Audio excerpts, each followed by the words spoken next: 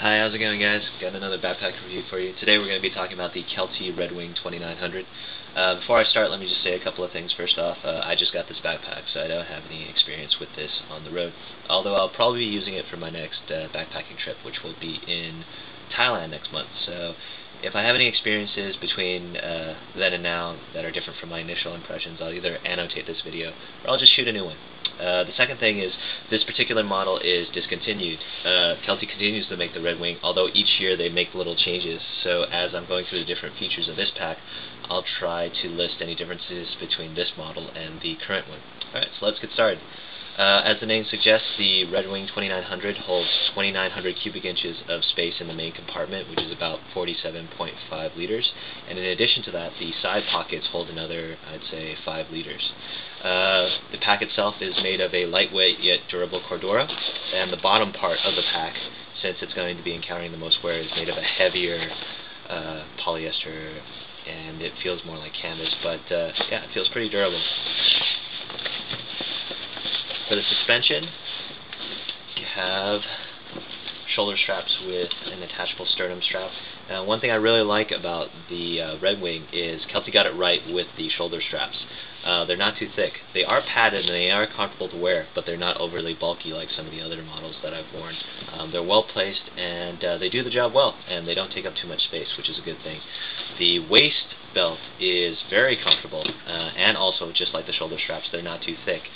Fit along quite nicely. And another thing I like is the way they worked with the suspension for the waist belt is after you've attached it, like any other waist belt, it makes the weight of the pack sit on the top of your hips.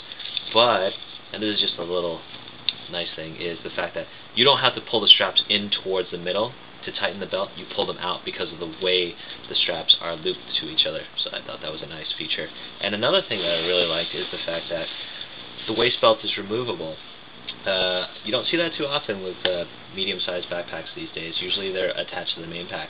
The reason I like this is that you're not always going to have your backpack completely full. Sometimes it'll only be halfway full, which means it'll be lightweight and you're not going to need the waist belt to help distribute the pack's weight across your back.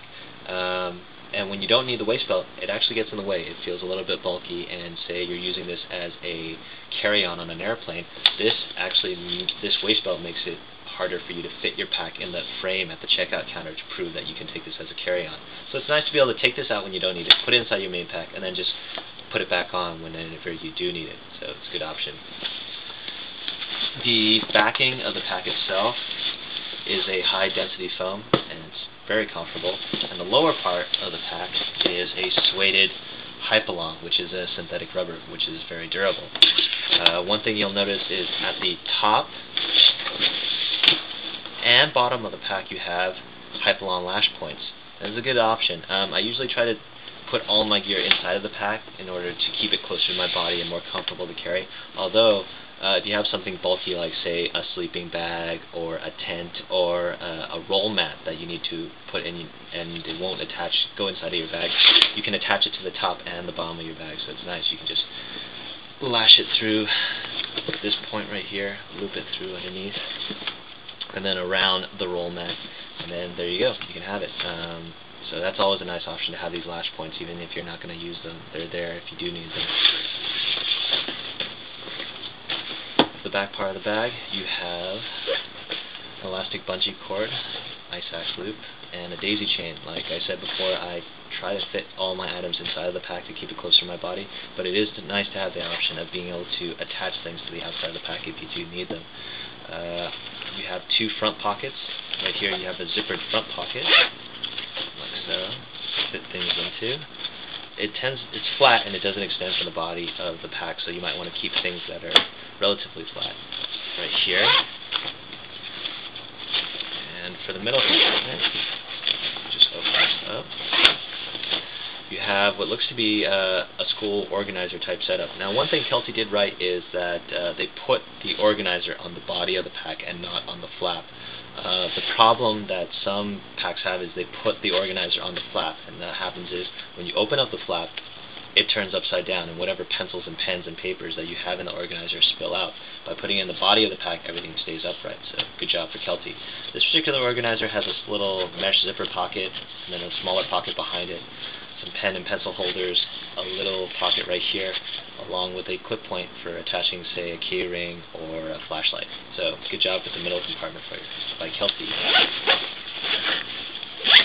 I should mention that in the newer model, this front pocket actually goes all the way to the top, so you have a little bit more room and it zips from the side, and there's no elastic bungee cord. Instead, you have the daisy chain going all the way down to the bottom, so you have more lash points.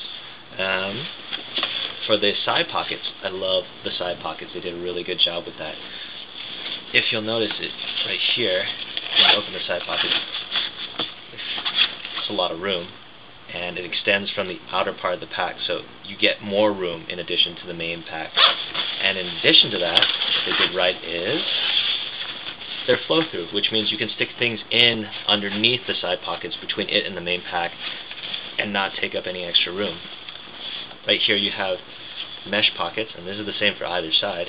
One thing I don't like is the mesh pockets are quite small. They're only about 2-3 inches tall, and they're not elastic. They're not expandable. And they made that with the assumption that you're going to stick things and have them rest in the mesh pocket. You're going to use this side compression strap to hold it in against the pack, and if it's even longer, you're going to have it slide up underneath the side pockets. I much prefer if the mesh pockets were taller, like if they went all the way up to underneath the side pockets, and then that they had the option of being elastic. Let me show you how useful this can be. My buddies and I, we like to go camping sometimes, and sometimes we like to go and practice martial arts. So I'm going to use this eskrima stick as an example. If I wanted to, I could just slide it in here underneath the side pocket through the compression strap into the mesh pocket. It's held securely like so. And if I need to access it, I could just pull it out without having to open any other pockets. It's a great thing. You could stick any long object in here that you don't want to take up room in your main pack. So you could stick, say, a fishing pole or a hatchet for cutting wood. So it's a nice option. One thing I should mention is that in the newer model of Redwing, they got the mesh pocket right. It is larger, it extends all the way to underneath the side pocket, and it is elastic, so they got that right. However, they took out the flow-through option for the side pocket, so it's really up to you. If you don't really care to have this little feature, and having the larger mesh pockets are fine, then the newer model will suit you just fine. Let's see here.